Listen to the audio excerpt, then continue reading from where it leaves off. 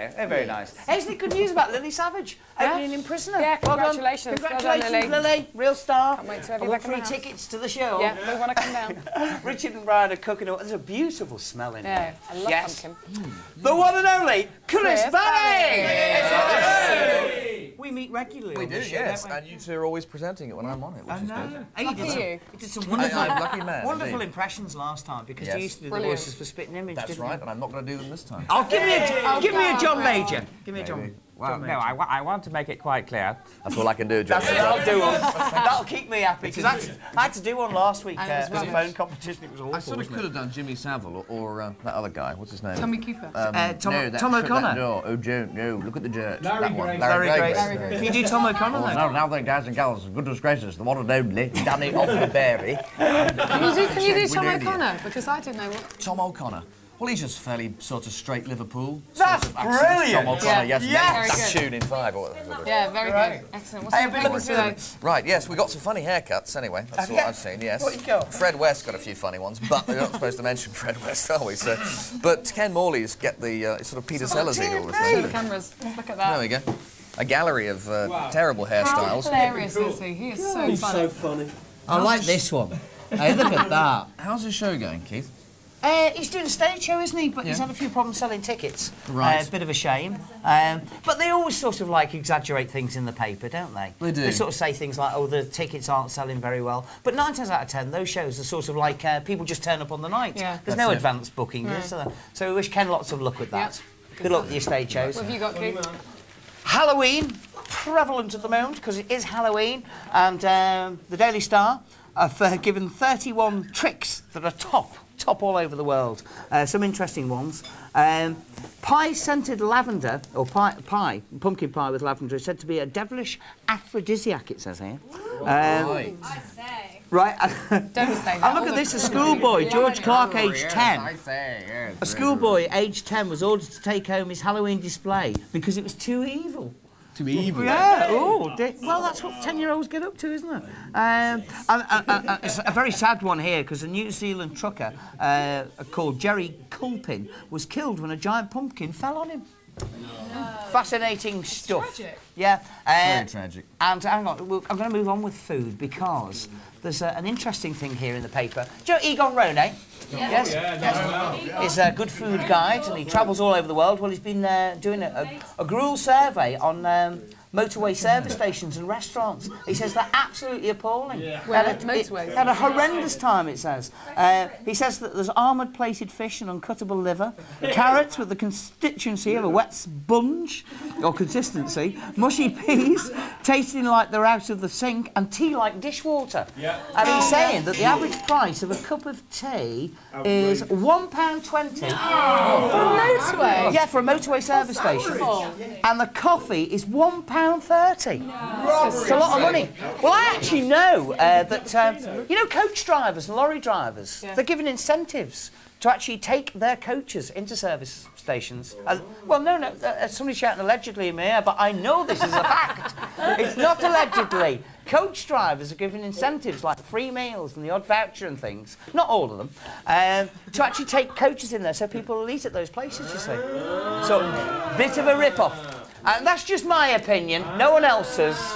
Not Channel 4's, not the Big Breakfast, just Keith Chegwin's, allegedly. And Patrick Swayze is in the house tomorrow. Is in the house tomorrow. In Dirty Dancing, he was just I'm going to have to wear my badge. He was just stunning in Dirty Dancing. Hey? He was just stunning in Dirty Dancing. You Wasn't ever he, been a girls? Dirty Dancer, Chris? I loved it. I loved It's it. a good film, wasn't it? Yeah. He was in a film about a road. Was it Roadhouse? What was it called? Yeah. Roadhouse? Yes. Yeah. I like that one. Oh, that was good. He was good in Point Break as well. In fact, we just love you, We Patrick. like Patrick We Swayze. love Big him. fans, all of us. Because Danny and I are Dirty Dancing tomorrow. He wishes. Okay. It says here that more than 2,000 Patrick Swayze fans brought London's Leicester Square to a standstill last night as he and his wife Lisa arrived for the premiere of Tu Wong Fu, Thanks for Everything, Julia Newmar, in which he stars in drag. It says here, there's a lovely little classic line here. Patrick Swayze, 42, wearing trousers. Great journalism. Says, my wife looks much better than I do in a dress. Lovely. There you go. I'd be worried if he did. Okay, My next guest is star guest Chris Barrie, who is probably best known for his roles in Red Dwarf and what else are you known for? Oh, I don't know. I can't Britain's remember. Empire, of course. And I've lost all my questions on you. I've lost all my questions. No, here we go. Now, Britain's Empire is so funny. Britain's? Britain's. Britain's Empire. Is it? Well, yes, it's good fun to do. Do you enjoy playing that role? Yeah. Well, we're doing it now at the moment. It's great fun, yeah. It's like a sort of... we've done it for 6 years, so we're all very happy about it. And it's good, easy and lovely and fun and all that business. And you based your character, didn't you, on one of your neighbours, or...?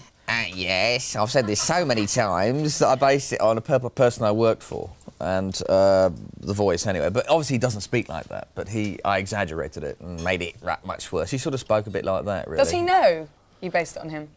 Probably not. I'm still alive, so he can't... Obviously not, then. Exactly, no. Now, as we just said before, well, many people might not have known this. Not a lot of people know this. But you also did the impressions and the voices for Spitting Image, didn't you? Goodness gracious, yes. Who did you do? Tell us all the voices you did. I did Ronald Reagan, I did Kenneth Williams, and I did David Coleman, and John Cole, and who else did I do around that time? I did Jim Callahan all those eons ago, and Michael Foot, I did Barrie Norman, that is senses-wise. They're basically all the ones that all the other impressionists did. Did you ever offend anyone with your impersonations? No, lots of people said that we weren't like them.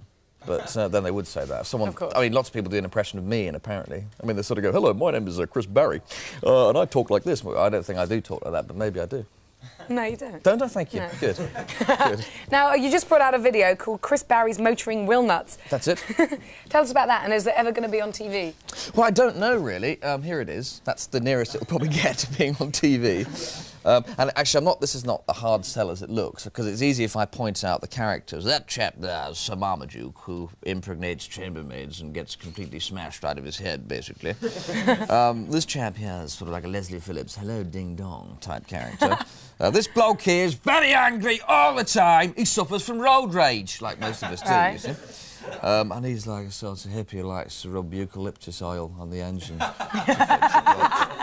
And that's Vic Beresford, who's a distant friend of Britta's, who's really boring and has a Vanderpla 1100. So basically, it's just a lot of characters, all to do with the cars. And yes.